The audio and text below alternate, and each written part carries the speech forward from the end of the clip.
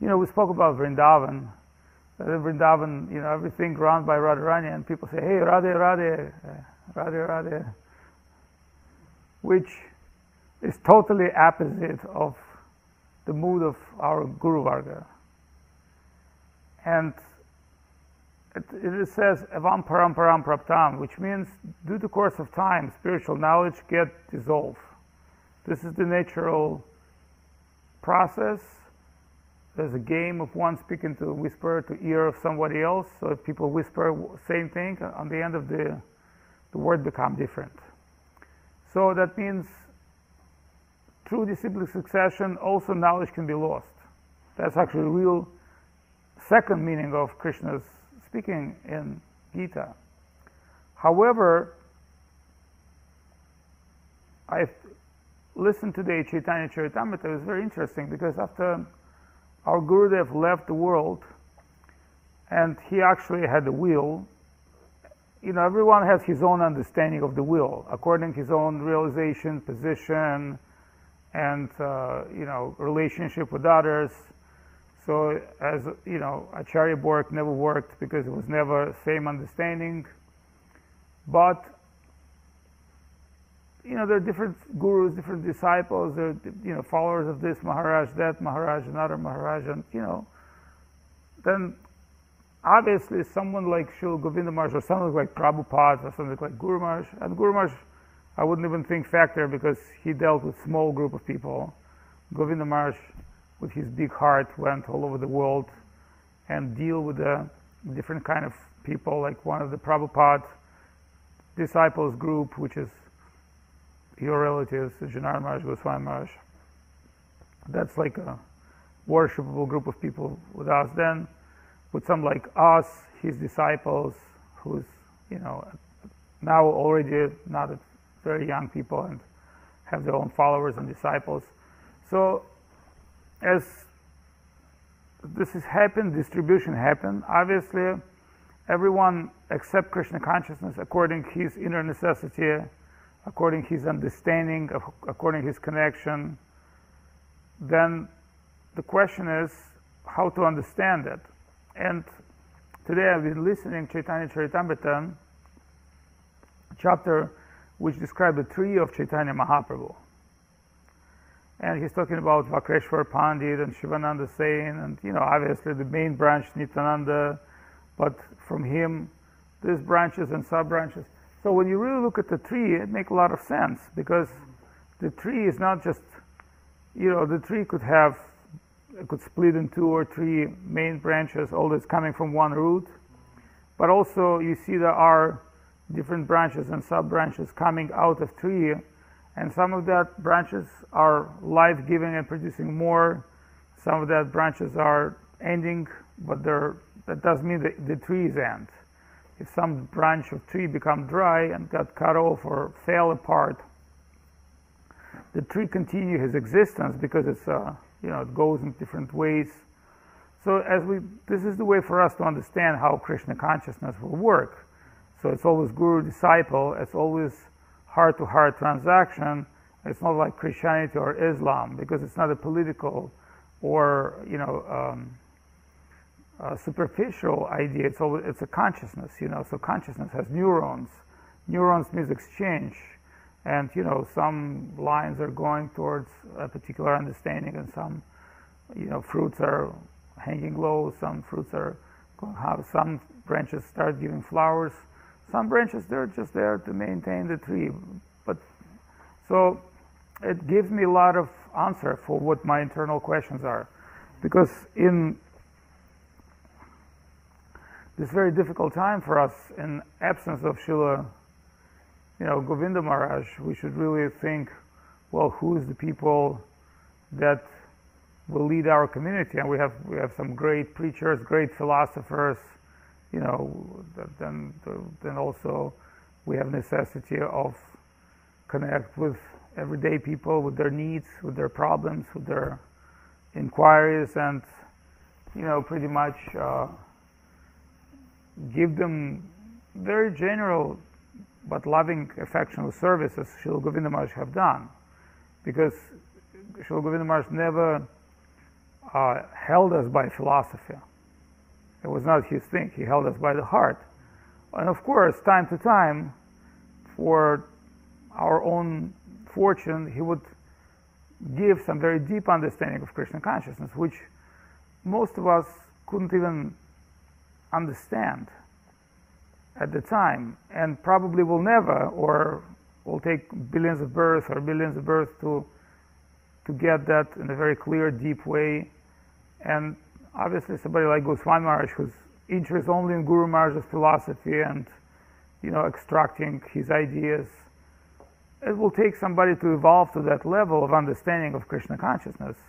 Meanwhile, we have, followers from China.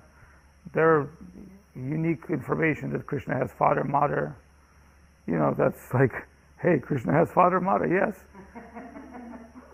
But still, connecting with Krishna consciousness, connecting with devotees, I see how they're progressing. See, because it would appear to be, you have to be a very smart person and read a lot of book. But like Lilavati, she's here. Sometimes she would come to my lecture, and I would give in Russian, and she would stay like an hour. And I couldn't stand myself for an hour. Like, I couldn't stand certain devotees, even if I understand what they're speaking. But I think why she's not getting any understanding, but she's present in the lecture. And I said to her, what makes you be here? And she said, well, I'm catching the vibration, the energy, the chi.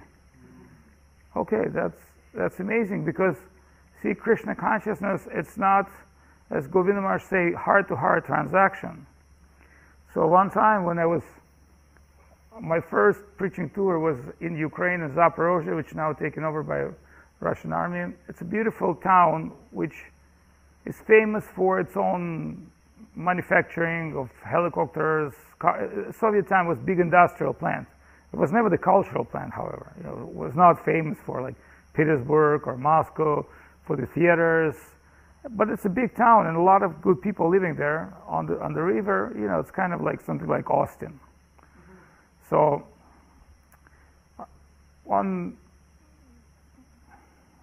it's hard to call this person devotee, but my first follower called me up,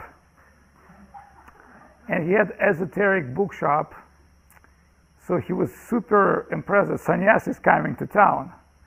He couldn't figure out that I become sannyasi like yesterday. He didn't know the details. He thought I'm some kind of exalted soul. So he booked me the chess club. And when I came there, I said, so what's the time for the lectures? And he said, I book it from 11 o'clock in the morning till 11 o'clock at night. And I said, geez. And I said, show me the poster. And he advertised like such and such Swami will be speaking there from 11 till 11. And the program is like all day. Oh my God. And, I thought no one will join, but believe it or not, I had like more than that. Like I had maybe 20, 30 people at 11 in the morning. Then I started to represent the spiritual things, and it took 1, 2, 3, 5, 6, 7, 8, 9. And by the time it was 11, I was pretty much done. And some people stayed halfway, some people stayed 1 hour. Some people came, eat something, come back. So it happened to be that they brought their friends, somebody left. It's all depending what people, what this advertising was, I'm not sure, but the people came. So one old babushka, maybe second day, she came and she sat in front of me and she fell asleep. So she would come every day for my lecture because it was like Saptaha, 7 days. And she would look at me and within 15 to 20 minutes fell sleeping. And she was maybe in her 80s or something. So on the very last moment I said, well, you've been coming here regularly. I'd like to say, what was inspiration for you to come? And she's like, oh, I saw you in doctor-like dress. I thought you were a doctor. because I was a sannyasi dress, like, to her, like a doctor dress. And she said, and I came in and I had a chronic disease I wasn't able to sleep for 20 years. I had internal inspiration to come, and within 15 minutes I fell asleep and I slept all through your lecture. And I wake up and I felt amazing. So I understood you're some kind of a healer exercise, so I started coming on a daily basis. I even called my friends. I don't know if they came or not. And by the way, she's from Zaporozhye. She knows the place. Yes. It's in the very central main street. But the amazing part of that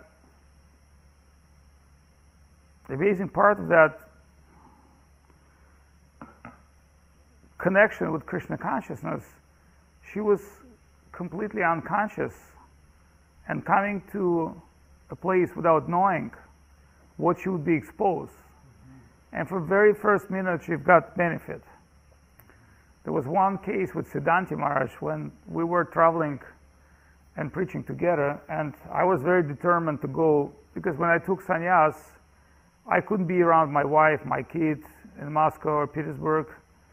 I just had to go, I was determined to go somewhere else where ideally if I can die, it's fine. Because it's a difficult moment when you're leaving everything, so you have to cut all your attachments, so you're on the road. So some devotees invite us to Petrozavodsk, which is a place near Finland. It's more and more towards Nordway, the Murmansk. I was there in army. Then Siddhanti Maharaj, he said, I can't tolerate this cold, -35. It was like severe, like Russian north winter, not Russian south. It was really cold. And he said, I don't think I can make it. Get me a ticket back to Petersburg. I wait for you in Petersburg. I said, okay, I'll go by myself. No problem, don't worry. Then he said, no, I think I have to go with you. I cannot drop you. Then Siddhanti Maharaj changed his mind maybe 100 times. So finally I bought him tickets, and I said to devotees, okay, just about the same time, one train goes back to Petersburg, one train goes more north, more cold, more dark, because it's a polar night. And I thought, well, thanks God, Siddhanti Maharaj is coming back to Petersburg, because it's very difficult to deal with his mind, flickering mind every 5 minutes. As soon as trains start moving, I heard Siddhanti Maharaj's voice. He just jump out of that Petersburg train and jump into my train. I said, oh my God, you don't even have a ticket. Okay, don't worry, pay some cash. That time you could do, I can pay some cash to people. Your seat was packed. You sit with me on a seat. And interestingly, one woman came in and she spoke to us, and she wants commit suicide. And after being with us on that train ride, it's like basically train to hell, going more north. But I was there in army, I knew what it is. I knew the place. I was there. I was sentenced there in a military jail. I was this place, I knew very well. What place? Murmansk. So there was a big hotel, and so we had an advanced guy who would come, and he would place little posters in little minivans. It's called a taxi. It was micro. It's within Russia and Ukraine, it's very famous micro transportation, where they have this minivans with 14, 16 seats. They're traveling and let you out where you want, that you pay something. So we would advertise, and this kind of this time was no internet, nothing. It was just going, sticking bills, posters on the streets. So then, as we joined to Murmansk, I said to Siddhanti Maharaj, don't worry, I know this place. And Bimal, the advanced guy, he already rent some apartment for us. There was places you can rent by day, an apartment. So we had an apartment, and we had this hotel where we placed the program. So I said, let's do like Harinam. So we started doing Harinam in Murmansk. And that was the moment when we took Santa Claus hats and with dandas made the pictures with reindeers. Because there were some people staying with the reindeers, we paid them a little something, you can take a picture with a reindeer. So when Gurudev spoke with one man who done business in Russia, the Indian guy, like, very savvy Calcutta guy, he said, oh, have you been there? He says, yes, I've been there. I've been in Moscow, I've been in Petersburg. Gurudev, like, have you been in North? He said, yes, I've been in North. Gurudev said, have you seen reindeer of the North? He said, no, I haven't seen it. Oh, no, he said, yes, I have seen reindeer. He said, have you seen sannyasi on reindeer? That Indian guy said, no, I haven't seen that. So Gurudev showed that picture. So in his album, there was a picture, me and Siddhantima sitting on 2 reindeers with a Santa Claus hats and carried the danda. So when we were doing Harinam, somebody come and see us chanting and give us the flowers. I was like, wow, what does that mean? Then we went on the street chanting Harinam, and we met, and one old woman stopped us. She's maybe in her 90s. And she's like, stop. Please tell me what you are doing. I said, we're praying. Hare Krishna, Krishna Krishna. She said, oh, then I've been waiting for you. I said, why?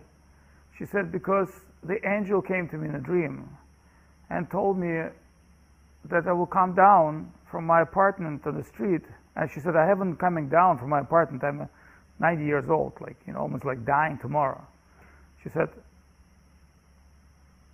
I was told by angel in a dream that if I come down on the street, I will receive something super important. Then we chant Hare Krishna with her, we give her the flowers and tell her, like, this is the prayer. And she's like, okay, I understand, I'm ready to meet God. I think she like die next day or something. We never see her, but she was technically connect with the holy name and had an auspicious connection. Which tells me that, wow, miracles happen. Suddenly you have women that in live drama thinking of committing suicide, coming, stay with you a couple hours, speak about God, Krishna, and then she said, okay, now I have a hope. And she's like, okay, Bhagavad Gita, and she's like, or this old, like, when you are surrendered to Krishna, and interestingly, one time Gurudev said about one sannyasi, at this point he's fully surrendered to me. At this point. I thought, why Gurudev say that? But then later I understood why. So that means, are you always surrendered soul, or you surrender at the moment? But if some surrender, some self-giving to divine wave is happening, then there's some miracles going to happen, and the only obstacle, your own ego. Just like, analyzing things happens around me, and I'm thinking, and my ego tells me one thing, but my internal heart tells me, well, when something happens with you, that has nothing to do with external circumstance. That might be favorable or not. It has to be with you, with your own. Remember, Guru Maharaj said religion is proper adjustment. So, being a preacher, a guru, normally you adjust other people. It's your job to adjust others. But Guru Maharaj said religion is proper adjustment, which means everyone has to be adjusted, including yourself. So it's an interesting thing when I see how divine will play to beginning, middle, and end. And what would appear to be in the beginning very unknown and almost crazy, destructive, would play on the end very well by Krishna's will. And what would be some, kind of a illusionary perception on very like a general level of your own imagination wouldn't work. Like, so in other words, it's very difficult to think, oh, I can change the world, which everybody wants to do. So Lao Tzu, the Chinese philosopher, he said, you cannot change the wind, but you can change the sail of your ship. That you can change. The wind is going to blow this way or left, right, south, straight, but you have to always adjust your sail so that whatever, even the negative angle of the wind, with the proper sail angle, can take you forward in your progress. And believe it or not, the best movement of the ship is going against the current. But you can't just go straight. You have to take a little angle here, a little angle there. So that means if you really want like the sweet, nice wind always blowing your ass, it's not going to happen. Because you're in the ocean. Then you have to go wrong direction. But if you do have a destination, that's not going to happen. Maybe sometimes that favorable wind will move you towards the direction, but you should not expect always work for yourself. So when we look at someone's horoscope, that's normally seen by stars. Because sometimes you have the period of success and flourishing, sometimes the period to pay the bills and pay your karmic debts, and that's very clear in Jyotish. But then the question becomes, do I really have any free will, or does everything happen according to destiny, or there's some of my free will in that occasion? So, because like certain things, like for instance, death of Karna. If you look at the Karna, then you know he was one of the Pandavas. And not only one of the Pandavas, he was the first, you can consider the senior brother, who should be the guy in charge of the family. And his main person that he competed with was Arjuna.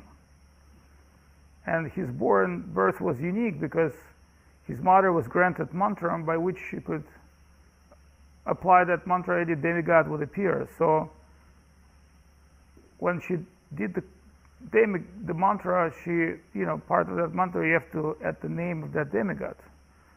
Then she did by accident. Then the son of God came, the sun came, Surya. And she's like, oh, Hare Krishna. And Surya said, normally when I've been called.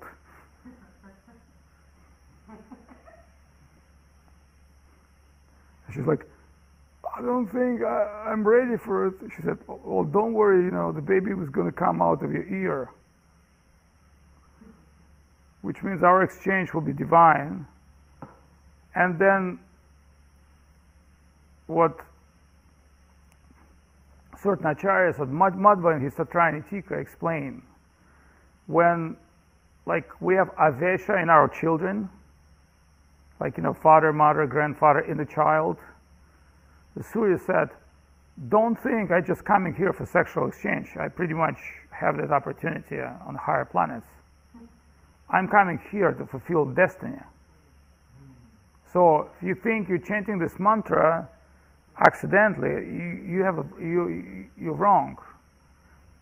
You have to deliver the child, which will be part of something very unique. That you'll say, what is that? Because everybody now knows Avadhut Maharaj is a conspiracy theorist, but not everybody knows that conspiracy theorists coming from acharyas, because they say the earth, it's very important, they say the earth is always the battlefield ground of evil and good. Sometimes the battlefield happens on a higher planetary systems, but normally it does happen on earth. That's why Ram comes here, Krishna comes here, and Krishna saying in Bhagavad Gita, Sambhavanti paritranaya sadhana vinashaya dushkritam. So where's that dushkrits? They're coming from all over the universe. And also when that battlefield of conspiracy, because it appeared to be the kingdom of this and that, but Madhva say, no, don't think like this. Don't think it's two ancient kingdoms fight, because then you limit to time, place, and circumstance. What you should understand, it's not a historical or mythical occasion. It's the divine evil and divine meet and battlefield on planet Earth, where Krishna descends himself, and this is by his will. So through the whole universe, like for instance Duryodhana, he was disciple of Balaram because he's got blessing of Ananta Shesh to become Duryodhana in this battlefield. So he was the king of Navata Kavachas. So, and you know, so all these beings, like you say, Shakuni was demon, his guru was demon. His guru was Brahman Kanaka, was demon. So their demons came and they took form of humans. And they played their own politics. They had their own vision of how they want to run things, but they were demons. You know, Dushasana, Duryodhana, 100 sons. And they were meant to be killed. However, there's eternal fight going on between the gods. So Vali were killed by Ramachandra. He had the mala, the Surya mala that he gave to Sugriv. He was also Karna in previous life. So Bali is coming as karma, next reincarnation. And coming, and even in this life he should be killed again. But how he would get killed, that's I will tell a little bit later. So, but first you have to understand divine conspiracy. So Ram Lila, Krishna Lila, Gaur Lila, all connected. Like Hanuman in Ram Lila, he's become a Bhima Sen in Krishna Lila. He become Murari Gupta in Gaur Lila. Same identity, and end of the story, he's a Vayu Pavana, his expansion of Vayu Pavana, or Haridas Thakur, Brahma, you know. So they put their Avesh, because otherwise you think, oh, Haridas, Brahma, how is that possible? Brahma is there, Haridas is here. Putting Avesh, putting himself, just like you're putting yourself into your child, that's what call Brahma Haridas. Or sometimes they would say, oh, in this person, Prahlad Maharaj, or like Advaita Acharya, he's known to Mahavishnu or Sadashiva. But Mahavishnu and Sadashiva, like at the time of creation, Mahavishnu and Sadashiva become joined with Maya Mahatattva. So it's pretty much when Vishnu look at Maya, he become Sadashiva. When he look at Krishna, he is Mahavishnu. So a certain function, because Mahavishnu does not interact in Maya. So Maya is the business of Shiva. So just like when you look at beautiful women and you can have a sexual exchange by your eyes, but Vishnu never be under control of Maya. So his glimpse at Maya becomes Shiva. And that glimpse have enough male potency to impregnate the Maya with all the living beings. But really all the living beings coming from, you know, Sankarshan, or who is expansion of Mahavishnu. But the process in material world must be, you know, the virtual reality must done in a particular way, so then we can understand all these divine gods and goddesses like Parvati, Draupadi. She had five goddesses in her. That's why she's the most chaste woman. So each of the goddesses share a different husband, which is different demigod. So, but all these five goddesses was cursed by Brahma, but due to their pleasing, oh, please don't separate us. He said, okay, in the worldly dealing you'll become one, but you become the most chaste, because you really will connect you with your husbands. Then from that point of view, Hanuman and Bhim and Murari Gupta connect with Pavan Vayu, who again has 24 different Vayus, etc. So it's a complex thing. It's known to Acharyas. It's not like this kind of Mahabharata. Nobody will explain you, but you know, great Acharyas, that's their things to explain you who is who, why, And then it makes a lot of sense for eternal conspiracy that every lila connected.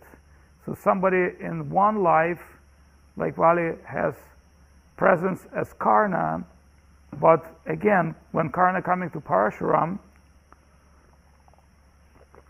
because his name is before Radheya, and his so-called son Suta of Radha is the charioteer. And charioteer is lower than Kshatriya, because he ran the chariot, he ran the horses. He's also fighting, but his main thing is to run the horses. So he's been trained to run the horses. But when his father look at him, he never has interest in horses. He's interested in bow and fighting, bow, arrow. And suddenly he's leaving his house unsatisfied and going to Parashuram. And Parashuram say, "Oh, my child, who are you?" He said, "I'm the son of a Brahmana," because he knows Parashuram will not accept. "Okay, then I will accept you." Then finally Indra think, well, if I don't adjust Karna right now, he might be able to kill Arjuna. Then Indra takes form of worm, and when Parashuram is very tired and sleeping, the Indra beat Karna's lap because he's sleeping on Karna's lap and piercing through his leg and biting Parashuram in the head with blood. And Parashuram wake up like, "Oh my God, somebody bite me." And then he look, Karna has whole leg and like bleeding. And he said, "Well, what happened?" And then he see that worm, which also, that worm actually was sun god charioteer demon, Cheta and Pracheta, the two, they're sitting on the chariot, little demon figures. So he was cursed by becoming a worm for doing something, some kind of aparat. So that demigod become a worm and pierce through and bite Parashuram, but Parashuram is Supreme Lord himself. He's like, "Okay, you are tolerating so much pain. That is not possible for Brahmana. Only Kshatriya has quality to tolerate pain." It says in Bhagavatam, Brahmanas by nature, they have very explosive nature, and then they will be pacified. So Kshatriya is different. They never have an explosive nature, but internally they have big fire, they will never forget things. That is the quality of Kshatriya. That part of Bhagavad is mentioned about Dhruva. When Dhruva doing something, then it says, well, he's a Kshatriya.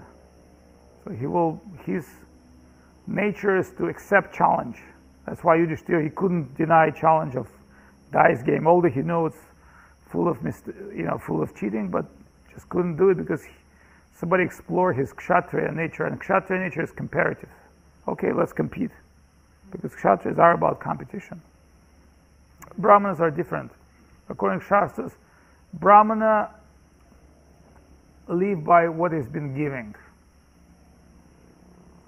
See, that's why Brahmana, normally he's a good advisor, but not a good businessman. And Brahmana, he be always seduced by donation. That's why to take is to be seduced. And therefore Drona, being a Brahmana, wouldn't want to be doing that. Because he knew if I start accepting money from the kings, then I have to play the game of the king. But when Ashwatthama born, Ashwatthama was his son. He's also partial expansion of Shiva. But that time Drona, who was a schoolmate of Parashurama, they fight together, practice together, got married, and his wife understood, I'm marrying a Brahmana who's never going to do any work. Then she had to think how to maintain family. They were so poor they didn't have a cow. So when Ashwatthama grew a little bit, he wants the mother's milk, and she had no milk. She had to take a rice powder, milk with water, and give it to Ashwatthama as a milk. And Ashwatthama would be drinking that milk powder, like almond. What kind of milk would you like? The almond or yes, this vegan milk he would be drinking. Some people would be very happy, very excited. But one day when he was playing with the kids, he went to somebody's house, and their mother said, "Okay, kids, I'll give you some milk." So she had a cow. She gave them cups of real milk.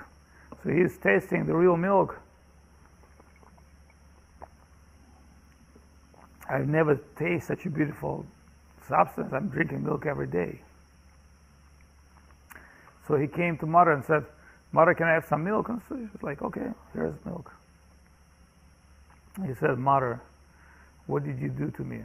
Why did you lie to me?" The mother started crying. She said, you don't understand who is your father. He was one of the most brilliant men, but he will never be corrupt by serving the low kshatriyas.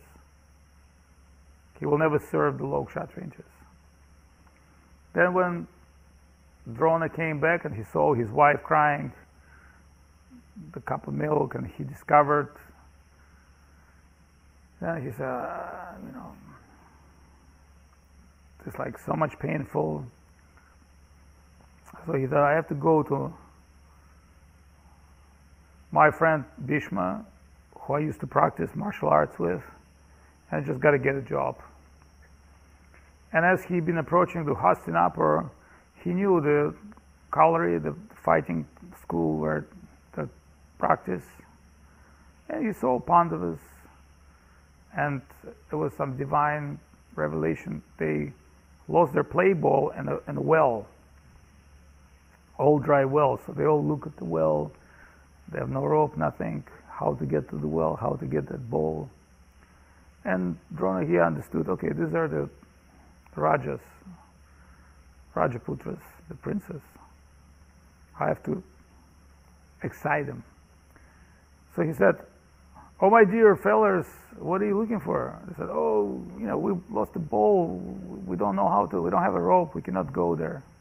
He said, "Isn't that you look like the warriors, the Kshatriyas?" They said, "Yes, we are." Then the Kshatriya, he can fight with anything. He's in any circumstance. He will manage. He said, "Yes, but how to manage, we don't know." He said, "Okay, look." And he see like kusha grass, dry kusha grass. So he take blade of kusha grass, and he's like, "Okay." And he one kusha grass pierced the bowl, and he took another kusha grass, pierced in that kusha grass, pierced another one. So he made a rope by which he pulled up the bowl from the well. And they were so impressed, they couldn't believe that there was such a person. And they said, like, "Who are you?" He said, "You go see your grandfather. You tell some of his old friends. You tell him what that old friend did." So they went to grandfather Bhishma, and they said, "Wow, we met this amazing Brahmana who's like." Then Bhishma understood, oh, this must be Drona. So he came to receive the Drona and embraced Drona. He said, at any moment, you are my friend, and I'll take care of you. I know you have a family, and if you are willing to be the Rajguru, we feel that these kids need to be raised as great heroes, and you're the man. So Drona took the job, but when Draupadi were completely humiliated by Duryodhana and Dushasana, neither Bhishma or Drona could say anything. They were like, when Draupadi told them, "You must be the people who follow the Dharma. Do you think that's how you treat? You know what happens, that this Duryodhana, wretched with Shakuni, cheat my husbands, and by cheating socket them to the game and win our kingdom, our weapons, and enslave them and made me slave, and now they want to take off my clothes. Is that happened in front of you and you were sitting quiet? So that you can understand, it's not only Acharya board or somebody else. Certain people can be sitting quiet, just like right now in the United Nations or Russian Parliament, or because people know something very wrong is going on in the world. But because of their corruption and fear of the self-preservation, see, that's why you need to understand the root cause of conspiracy. Otherwise, you become superficial conspirators. You think, because conspiracy is not what most people think. It's to understand the divine nature, the human nature, and why bad things happen in this world in presence of the whole society. That's called conspiracy, actually. Yes, because like if somebody getting certain medical procedures and certain people make trillions of dollars, and you know, what do they care about you when they care about themselves?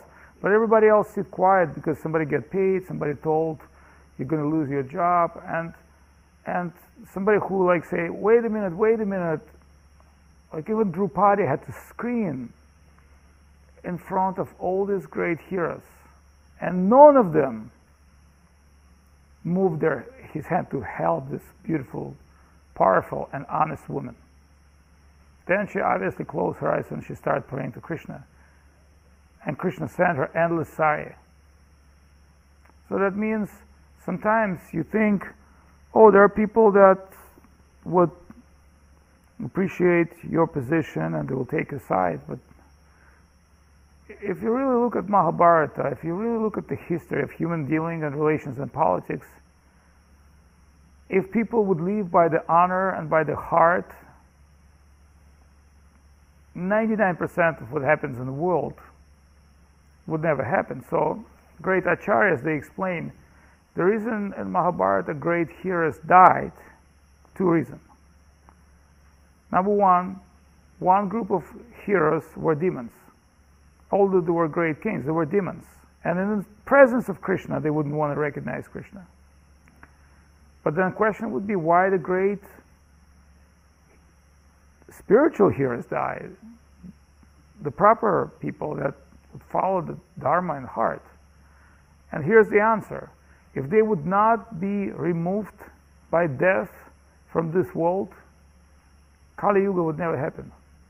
If Maharaj Parikshit would not be cursed and descend to this world, they would not let this bullshit happen. They would not let these things happen the way that they are. Do you understand? Because they're the real people of the truth. They would look at the situation and say, no, I can't accept this. But to remove this kind of people, then you're entering a world of chaos, which means democracy. Remember, Bhagavatam is very clearly about kingship, which means like an ideal leader. Bhagavat never supported democracy. In fact, that's a conclusion of Bhagavat.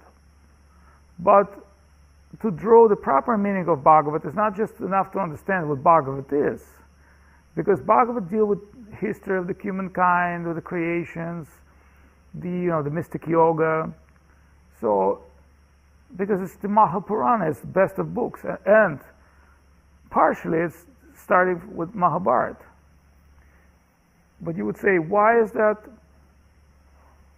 a certain part of Bhagavat mention certain aspect of Mahabharata, which if you don't know Mahabharata, you won't understand what Bhagavat talks about. Because it mentions departure of Pandavas to the Himalayas where they died. And first died Draupadi. And only Maharashi Yudhishthira was claimed, he was the only person alone. And he went, it's another story, but the Bhagavad set up the mood of separation. Because it begins with explanation that at certain points the Pandavas, they just understood the Lord left this world.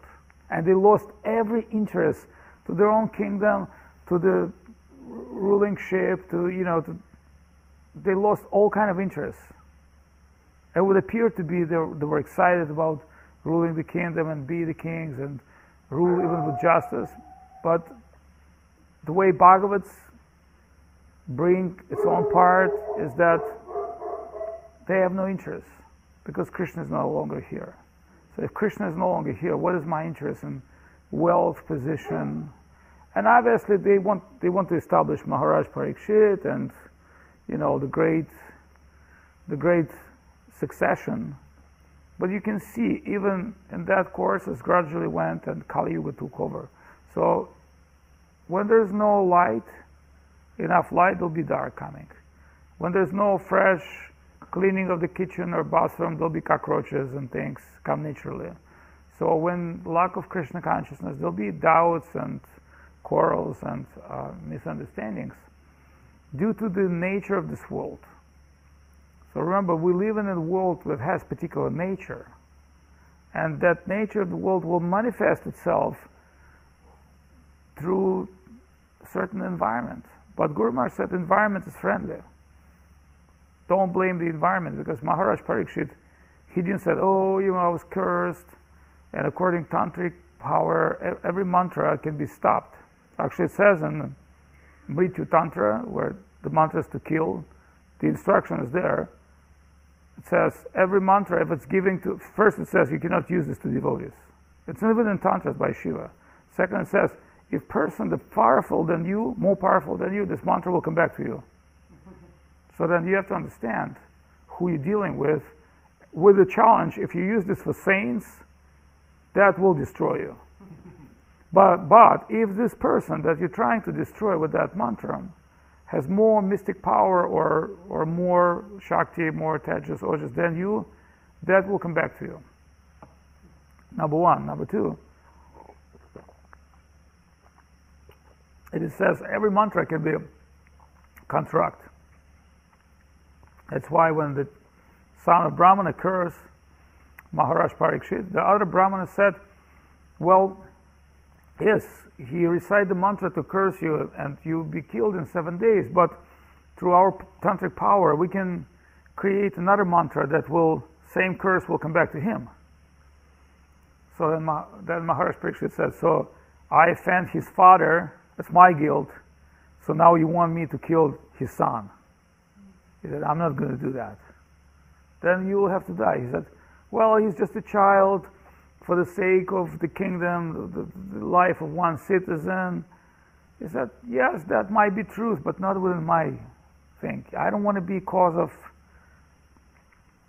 trouble to spiritual Brahminical society, because if the society will not be functioning, then the world is going to the end. Number one. Number two, I cannot be cause of any injustice, even if it's my personal injustice. I have to pay for it. Then okay, then you should be prepared to die. And he said, yes. If somebody has to die, what would be most beneficial? And then different advice has been given by different rishis and munis, but sadly everybody would want to hear what Shukadev would say, because he appeared to be liberated soul, which already evolved to the level of liberation. So let's hear from liberation group. What do they think? And what we know is Nama Sankirtana Yasya Sarva Papa Pranashanam. So going to the world of Sankirtan and chanting holy names of Krishna. Therefore, it's extra beneficial to do this at time of Kartik. And next to us is Radha Damodar Mandir, which it's amazing to think sometimes that what we've been given from our gurus, because certain people say, well, Chaitanya Saraswat Mad is philosophy of Guru Maharaj. But I think it's philosophy of Guru Maharaj, it's the temples of Navadvip and Vrindavan, it's the holy places, it's the deities, it's the devotees. It's not just the books or philosophy. Because philosophy has to be applied into devotees, the community. You know what I'm trying to say? Yes.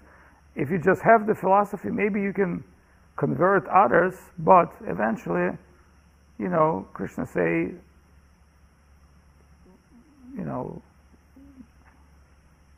myself, the Vyasasana, the spoon, the Brahmana, which means it's not just book or it's not just ideas, because ideas without fulfillment,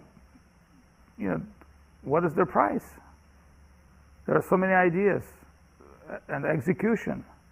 That's why we have a theory and practice. So in theory, we're all divine saints. In practice,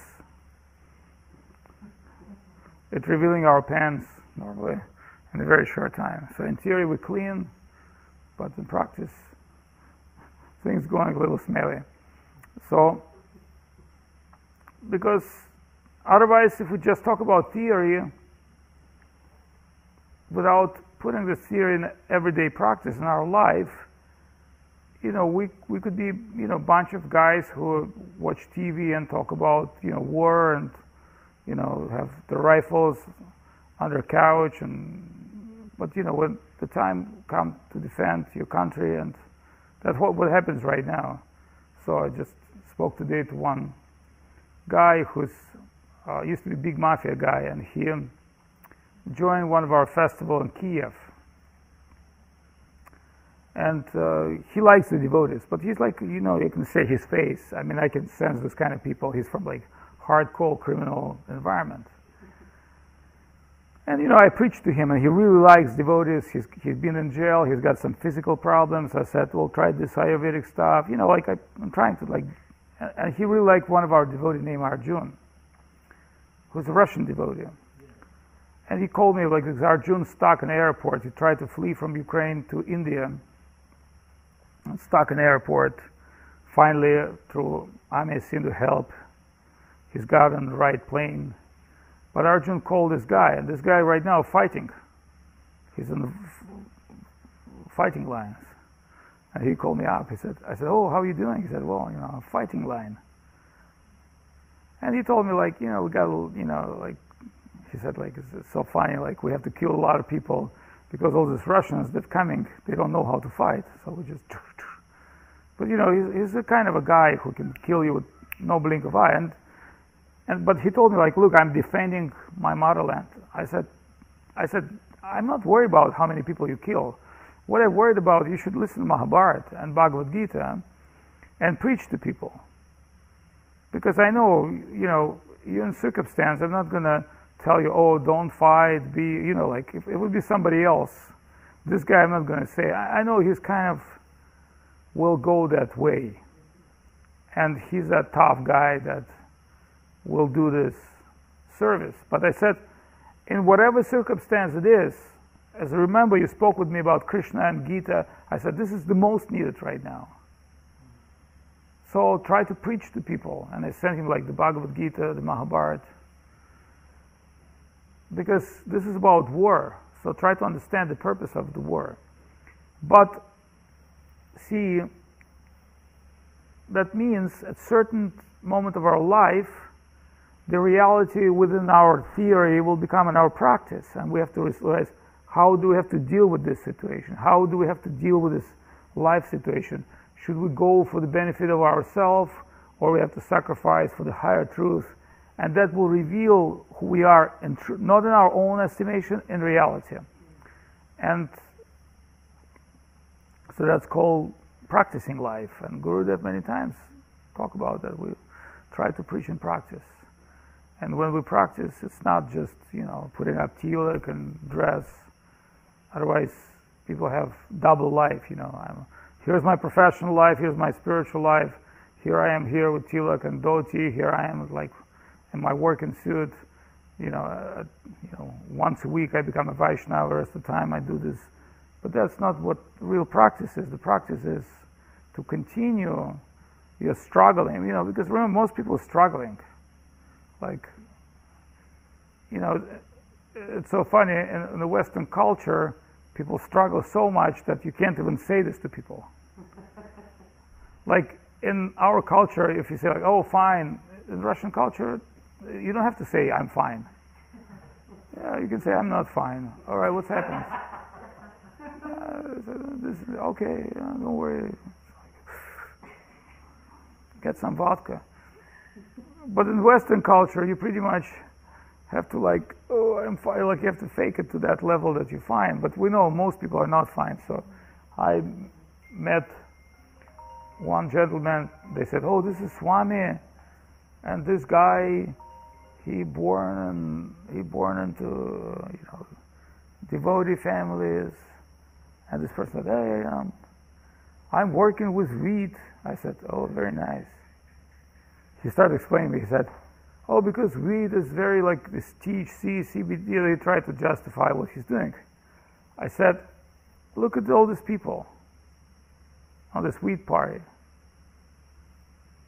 They're pretending they're happy people. Every one of them has psychiatrists, psychologists. Everyone is psychologically damaged, you know, and they will tell you that's the only way to do this because it's a painkiller. So I said, try to understand, this is a painkiller. And sometimes you need to kill your pain. But that's not what spiritual life is all about. So don't try to say, oh, this is equal to a meditation. You know, maybe some Mahabharata meditation. I would rather smoke. But, well, which is true. If the meditation means to knock you out, you know, just take dope and be knocked out. You know, people do this all the time because they can't stand reality, and so they do suffer, and they think somehow they will resolve their suffering. But we all know the only way to resolve any kind of suffering is to preach and practice Krishna consciousness, to engage in Hari Katha and Krishna Katha and share with devotees, and suddenly, it says in Bhagavad, suddenly all your doubts and clouds will go away. Because your problem that you believe a problem will become a small thing. Because Krishna consciousness dealing with like mortality, beauty, you go above mortality and immortality, go to true love, true beauty, true perception. All these things are so amazing. So for the time you're on a program, you're fine. But when you get off the program, you start dealing with reality again. And you would think, oh, why is that so? When I was in Krishna Katha, I was so happy, now I'm so unhappy. What's the nature of this world? But really the nature of this world to push you out of this world. This world is not meant to please and fulfill, and suddenly you have to deal with your own death and like disease and old age, and like I started realizing I don't remember certain things because my brain's been shot down to diabetes, but also I can barely walk sometimes. And Gurudev he also had a leg problem. He couldn't walk, so he had to ride a scooter. But once you stop walking, your health goes down more and more. So you kind of have to, you know, do something. So, you know, I was follow one doctor who explained exactly what to do if you want to live.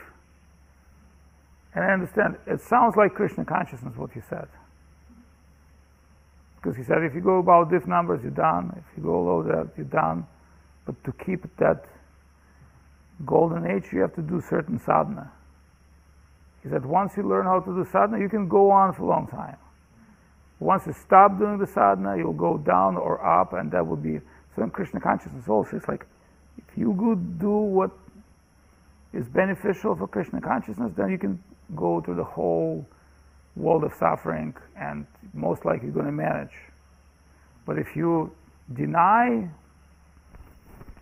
that recommendations, which giving us by saints to Krishna, then you'll have to suffer. And I understand, yes, I understand I'm suffering for certain things, which is, suffering is the best medicine. No pain, no gain.